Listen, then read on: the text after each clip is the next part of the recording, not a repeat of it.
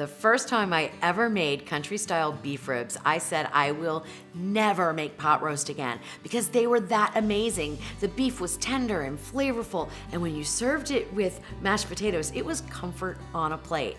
But today, I'm gonna take that same recipe and go to the low carb zone. So we're gonna change a few ingredients and make this delicious comfort dish low carb and just a little bit healthier. Welcome to The Salted Pepper, where we cook for real life using real food and we keep it real simple. Today's recipe is very simple and oh my gosh, is it delicious. I'm telling you, if you can get your hands on country style beef ribs, buy some. They are so much better than a chuck roast. Oh, just amazing. Now they're not ribs at all, so there's no bones in them. They're actually cut from the loin area of the beef, and so they are a tough cut of meat. So pressure cooking is the perfect way to cook these ribs, and that's what we're gonna do today. So I don't wanna waste any time. We're gonna get right into it. It's a 30-minute pressure cook to get these tenderized. So first, let's get them seared up. So I'm gonna turn on the Ninja Foodi. You could do this, of course, on a stovetop too, if your pressure cooker doesn't have the ability to sear. But the Ninja Foodi, we can sear on it, so we're gonna use that. Turn that on to put in 2 tablespoons of any type of oil that you like. I'm using avocado oil because I really want it to be a really high heat. So I'm gonna let it heat up for quite a bit. But you could use olive oil, you could use any oil that you like. Then I have 2.5 pounds of these country style beef ribs, and I didn't trim them or anything, which is great when you don't have to do a lot of prep, right? Now I'm gonna get them seasoned up. And the seasoning blend that I'm using, keep in mind, this is gonna season not only the beef, but the gravy that we're gonna make at the end. And it's gonna be low carb gravy. Oh, it's so, so good. So this sounds like a lot of seasonings, but it is the perfect balance, I promise you. 2 teaspoons of fine grind sea salt, 1 teaspoon of black pepper, 1 teaspoon of onion powder, and 1 teaspoon of garlic powder.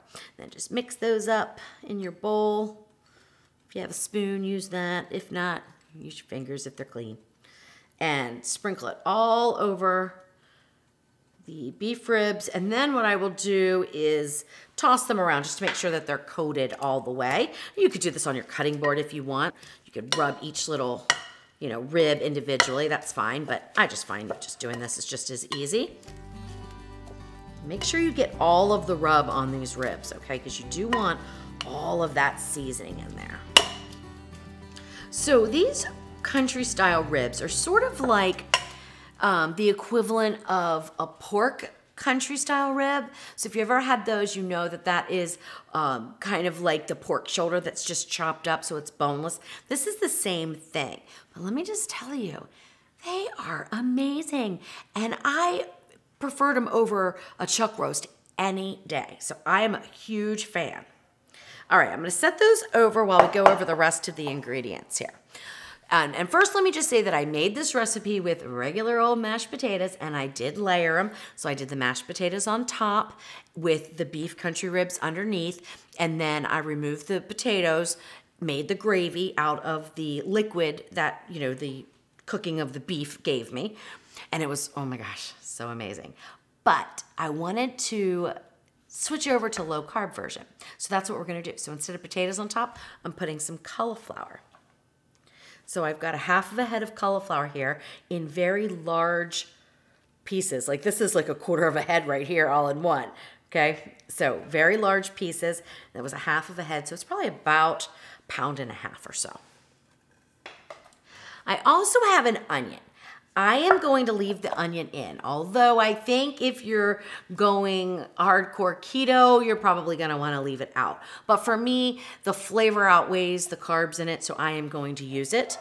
And that is 1, and I'm using a sweet onion, but yellow onion would work fine.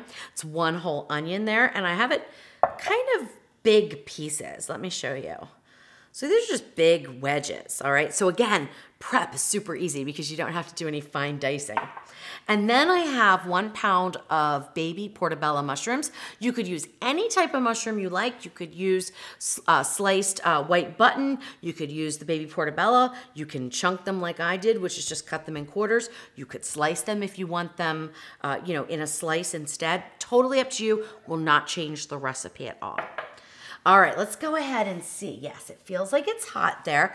So before I go through the rest of the ingredients, I'm gonna start getting the beef seared. I wanna sear it on all sides, and I wanna take my time doing this. This is developing the flavor, the Maillard reaction as we sear it. And I really wanna take my time doing that. I wanna get each piece nice and brown. So I'm gonna just lay this right in my pot there. Now, depending on the size and the shape of your ribs, you may be able to get them all in at once. You may have to do them in batches, but I think I can get all of these in. Now, because of the way that the pot is, there's not a lot of oil in the very center. That's fine, don't worry about that. What I do is go over to the side, grab a little oil on the beef, and then move it over to the center. It's gonna be just fine. All that goodness out there. All right, perfect. Now you leave that alone. Leave it alone for a good 5 minutes. We want to sear and brown that side. We will flip and do it again. And I do all 4 sides and the end. So I'm gonna be here for probably about, I would say 15 minutes or so, getting a good sear on all the pieces. So I'll go ahead and do that, and then we'll come back, get the rest of the ingredients in, and we'll go under pressure.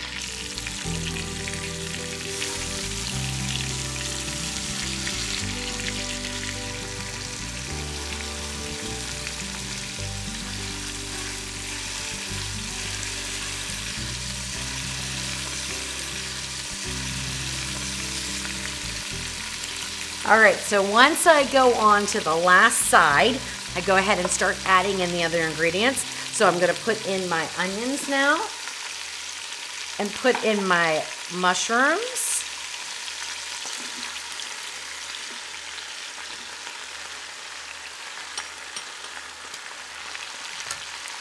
I'm gonna put in 6 cloves of garlic that I've just peeled and lightly smashed. The other 4 are for the mashed cauliflower. The equivalent of 1 sprig of rosemary. I don't even take it off the stems or anything. The reason why this looks like it's more is because some of it was turning a little dark, so I got the best parts of the sprigs, and it equals about 1. No need to be precise about that. The other thing you can do is you can use dried rosemary if you need to. I would just use between 1/4 and 1/2 of a teaspoon because it is kind of a strong spice. But here, that would equal about 1/2 of a tablespoon if I chopped it up. All right, so now our beef is nicely brown. We are coming up to about the 10-cup mark on our 6.5 quart Ninja Foodie, okay? And that's gonna come into play in just a few minutes, so I'm mentioning that on purpose. All right, next ingredient that we need to put in is our beef stock. I'm using 1 cup of beef stock. That's gonna deglaze the pot, so I am gonna go down and scrape with my tongs here. It's also gonna cool things down just a little bit. And then any bits of the beef or the seasonings or anything that might have been stuck on the bottom will come off right now. And then the last ingredient that I add in for our country beef ribs is 2 tablespoons of Worcestershire sauce. So we're gonna put that in. And that's it. So I'm gonna stop here and say, if you wanted to do more ribs, like, 5 pounds of ribs instead of 2.5 like I have here, you absolutely can. You don't have to double your liquid. Stick with 1 cup of liquid. You can add in another onion. You can add as many onions or mushrooms as you want or can fit in the pot. That's perfectly fine. And then you would go under pressure, but your ribs would be up to here. So you would not be able to get anything on top. So if you want to increase the beef, perfectly fine. Just cook it for 30 minutes, but don't plan on making potatoes on top or mashed cauliflower or anything like that because you're going to run out of room. All right, now ordinarily what I would do if I wanted to layer something in the Ninja Foodie, and I use the 6.5 quart quite a bit, and that is so if I can make it in the 6.5 quart, you can make it in the 8 quart, that's for sure. But I went back and forth about whether or not I should use the 6.5 quart in this video or whether I should do the 8 quart because it would have been a little bit easier for me to use the 8 quart, and I thought, Easy isn't gonna cut it, Louise, because there's gonna be people that have the 6.5 quart and they wanna layer these ingredients. They're gonna need your workaround. So I'm gonna explain that in just a minute. The rack, this is what I would normally use. I would say put the rack, in the high position, which you can absolutely get this and nestle it down to give you some room. If you're doing something like rice on top, so brown rice, you could probably do brown rice with this recipe. It's a long cook time, 30 minutes, but I think the brown rice would probably be okay. Cauliflower, doesn't matter, we're gonna mash it. Potatoes, doesn't matter, we're gonna mash those. So 30 minutes would be fine. But because the cauliflower, to fit in enough, that would be a good serving size for this amount of beef ribs, you're sitting up. Even if I push this way down, you're sitting way too high to be able to go under pressure. You're not gonna get your lid on. So this is where we get a little bit creative, okay? So let me go ahead and grab this out. So the rack isn't going to work, all right? Now, if you had the 8 quart, the rack might be just fine for you. And if you're not using, big pieces of cauliflower like this, you might be able to use the rack as well. Put some potatoes cut up, diced up smaller. Okay, so that's perfectly fine.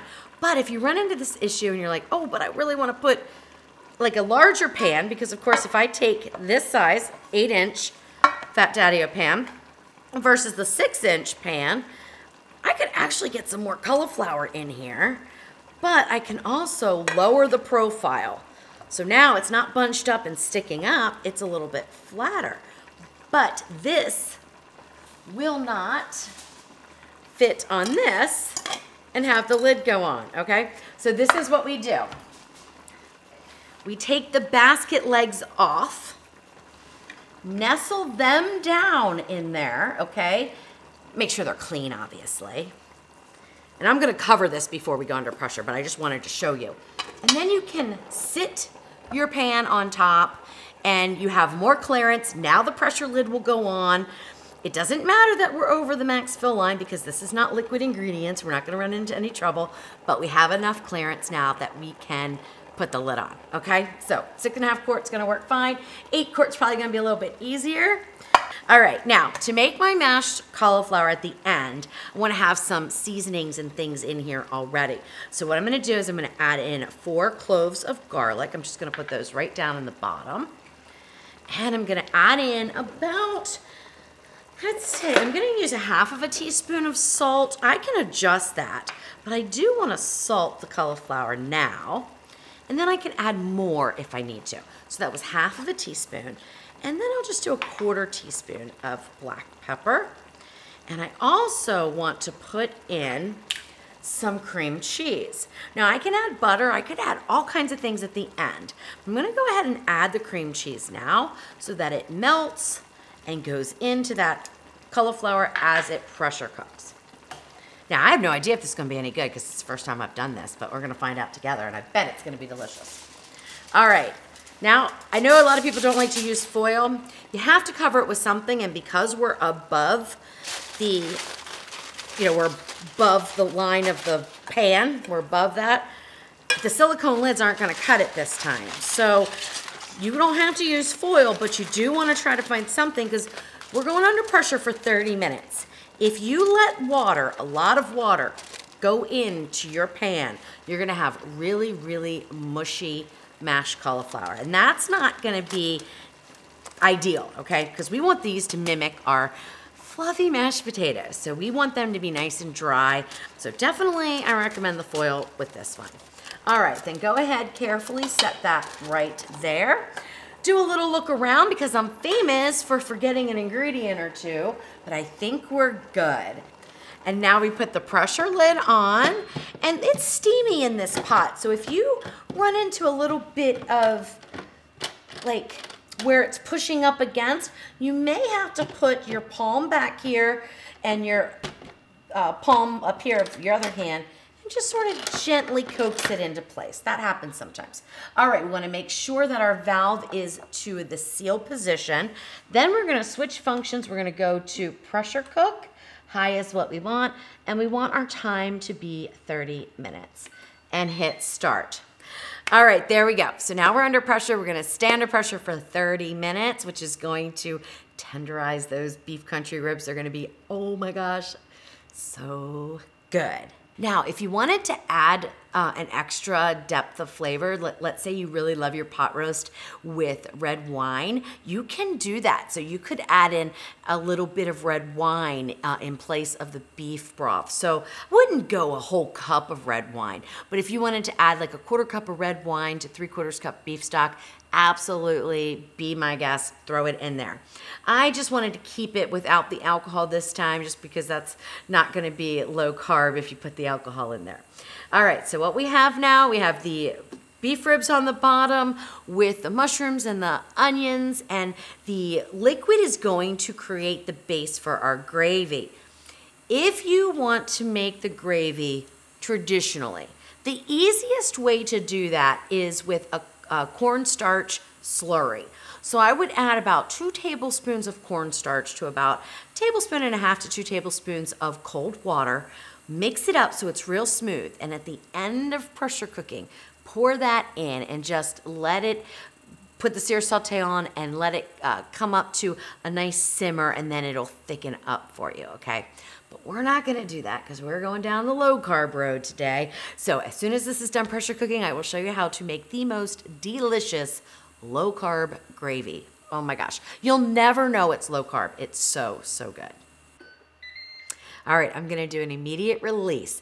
Don't worry, I'll explain why it's perfectly fine to do this even though there's meat in there in just a minute. Okay, once the pin in the back has dropped, you can open up the lid. Always do that away from you. It is extremely steamy in here. And I like to use the lid as a little shield.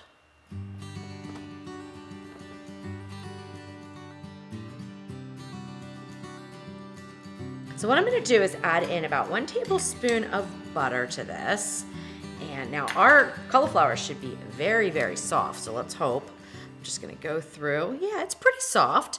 You know, honestly, it's not as soft as I expected it to be after 30 minutes of pressure cook time. So you know what I would definitely do is I would cut those florets a little bit smaller, guys. I am shocked. I mean, this is going through it, but it's not like turning it into really mush like I thought it would. When things don't work out, you know what we do? We improvise. So I don't think this is gonna make a delicious mashed cauliflower, but guess what it's going to make? Oh my gosh, I cannot get over how perfect this looks for an au gratin type of cauliflower. You know, the cauliflower is soft enough, but I think it's gonna have a bite and kind of get that feel of a potato. So I'm gonna just grab this spoon real quick and just give it a little taste so I can find out, do I need to add more seasonings before I put the cheese on top? Oh my gosh. Oh my gosh, this is so amazing. It's like I just discovered something new. I mean, I am so excited about this. I'm sure there's 1,000 recipes for au gratin cauliflower, but let me just tell you, the textures and the flavors in this one are spot on. Okay, so how are we gonna get this done? First off, let me grab some cheese. I'm gonna use some shredded cheddar cheese. I'm just gonna put on top here. And then I'm gonna go ahead and make the gravy. And then we're going to broil up the cheese on top. Oh my gosh, I cannot wait. This is gonna be amazing.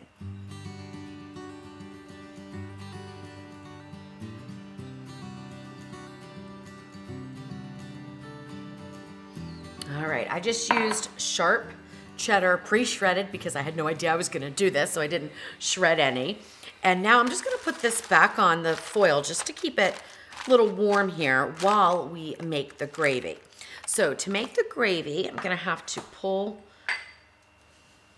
this out, but I do wanna leave it right here because I'm gonna need to put it back in so I can put my pan back in. I'm also going to take my beef out now. Oh my gosh, this looks so amazing. You know what? We don't have to take our beef out. I did that before when I did the cornstarch slurry, but we're not doing the cornstarch slurry, so I think it's gonna be fine for me to leave the beef in. And if it isn't, I'll tell you how to fix that too. But I think it's just gonna be fine. All right, so how do we thicken this up and make a delicious gravy without flour or cornstarch or something that is higher in carbs? We're gonna use xanthan gum. Xanthan gum is a magical thickening ingredient that I just love to use. Use it a lot in ice creams because it gives the right type of texture to the ice cream. And I also use it when I'm making a keto style gravy. But the important thing to remember about xanthan gum is A, it does not need to be heated to thicken. B, you just can't throw it in the pot or you'll end up with one big clump right in the middle. You have to add it in and mix it with something. And what you need to mix it with is some sort of a fat. It doesn't matter what kind of a fat, it could be butter or any kind of oil. I just have 1 teaspoon of avocado oil here and 1/2 of a teaspoon of xanthan gum. Now, that might not be enough. I might need to add more, and that will vary depending on how many cups of gravy you're gonna make. Like this, the liquid is up to the 7-cup mark.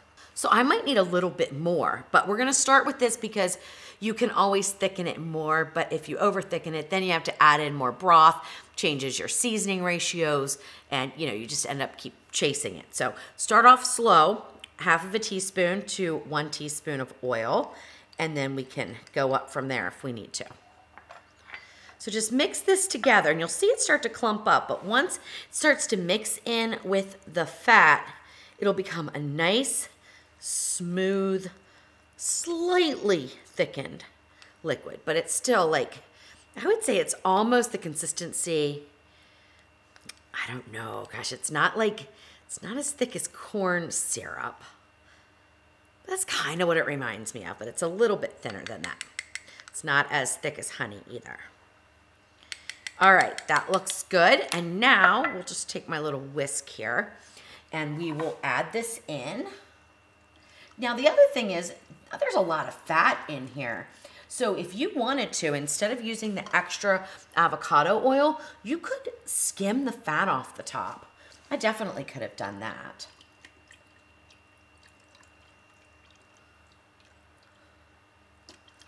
All right. It's already thickening up, but I think I'm gonna need a little bit more. Oh my gosh, it looks so good. Wow. Let me see if I can show you guys. I should have shown you before and after, right? Let's see, let's get this out. Let's do it this way. All right, so before it was really, really thin. Now you can see it's still thin, but it is thicker. It is definitely thicker. Now I'm gonna go ahead and add in, I'm thinking a full teaspoon of the xanthan gum. So that'll be a total of 1.5 teaspoons with a little bit more of the fat. I think that's gonna get a nice thick gravy there.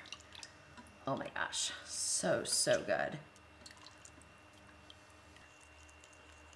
All right, now I'm only gonna put 1/2 of this in because it might thicken too much. So I'll put 1/2 of it in. Gonna give it a nice stir around. All right, that looks pretty good. So it's gonna take a few minutes to thicken. So before I add the rest of it, why don't we go ahead and put that back on top, close the crisping lid.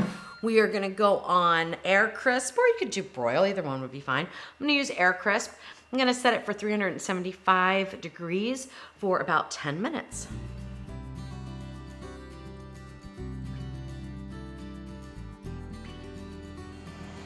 All right, we just have about 2.5 minutes left, so let's take a peek and see how it's browning.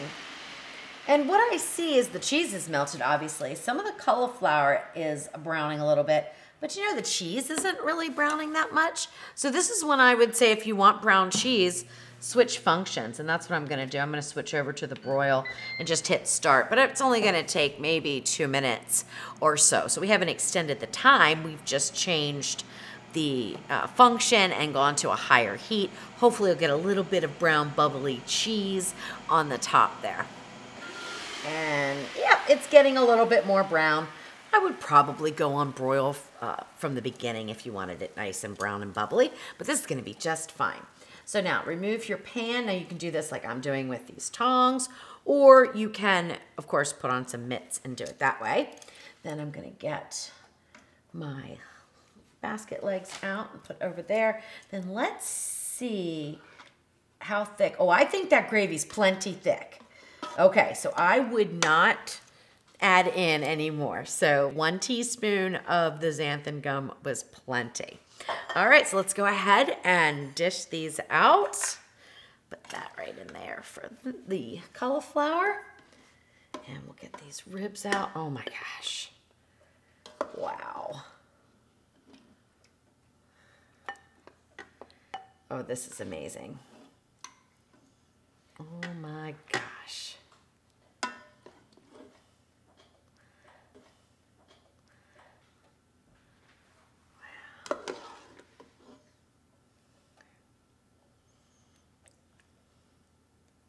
Beautiful. Now there's still some gravy in there. I'm not going to worry about dishing that out. I'm going to turn this off. And guess what? With the leftovers here, you could certainly make shredded beef with the gravy, or you could make, you know, a pseudo beef stew with some keto-friendly vegetables if you wanted. You could thin it out and make beef soup. Oh my gosh, there's so many things you can do. But the most important thing always is how does it taste? So let's go ahead and give the beef ribs a try here. Look at that. Now, if it worked out perfectly, I should be able to cut this with a fork, and it should be super beefy and super, super tender. So let's see. Yes, you can cut it with a fork. Look at that. Now, right down here, I'm going to tell you, there is a little bit of a piece that I'm meeting some resistance. So let's just see. But it did go, I could cut it with a fork. Probably not as tender as the last batch I made. But let's just go ahead and, oh my gosh, no. See, there we go. That is what I'm talking about. That came apart perfectly. So there must have been just some connective tissue down there that just wasn't rendered enough. You could definitely go up to 45 minutes on this cook time if you wanted to make sure that didn't happen to you. But 30 minutes is what worked before for me. And it looks like all the rest of it's really nice. So I think it's right about there that I keep hitting resistance. So I think the 30 minutes is still perfectly good, and I just love the way this tastes so much. Now let's get a little gravy and some mushrooms on it. I just want to show you this luxurious gravy that is totally low carb. And of course, our cauliflower. Oh my God. I'm so excited about this. I think I'm more excited about the cauliflower au gratin than I am the country ribs, because I've already tested the country ribs. I know they're delicious. But this texture, guys, it looks like shredded potatoes. Like, I am super excited about this. So I am gonna give that a try first. Hopefully it's not too hot for me.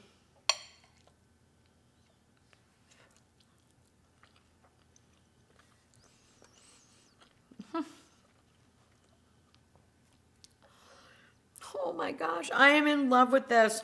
You're gonna see this as a standalone recipe on my website very soon. Oh my.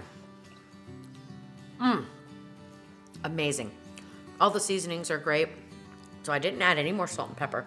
That little bit of cream cheese, perfect. A little bit of butter. Oh my gosh, the cheese, perfect. All right, let's get a mushroom.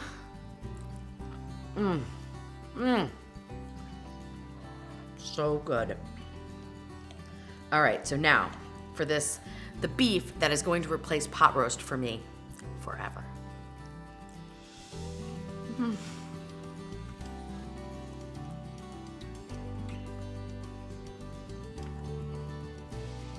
It is not tough at all. It pretty much melts in your mouth. But it's so beefy, it's so delicious. And I do not feel like I'm eating low carb at all. I mean, this is something that you would crave for real comfort, you know, that high carb type of food.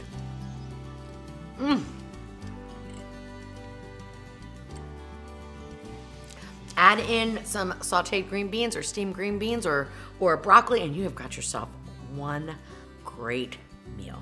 So if you want to make it the low carb way or you want to make it the traditional way with a cornstarch slurry, the instructions are pretty much the same. You just switch out the cornstarch for the xanthan gum for the low carb version, and it's the same recipe. Switch out cauliflower for potatoes if you want to do it low carb. If you want to have delicious mashed potatoes, just cut them into chunks, put them in the pan just like I did. You could put a little bit of water in the bottom if you wanted.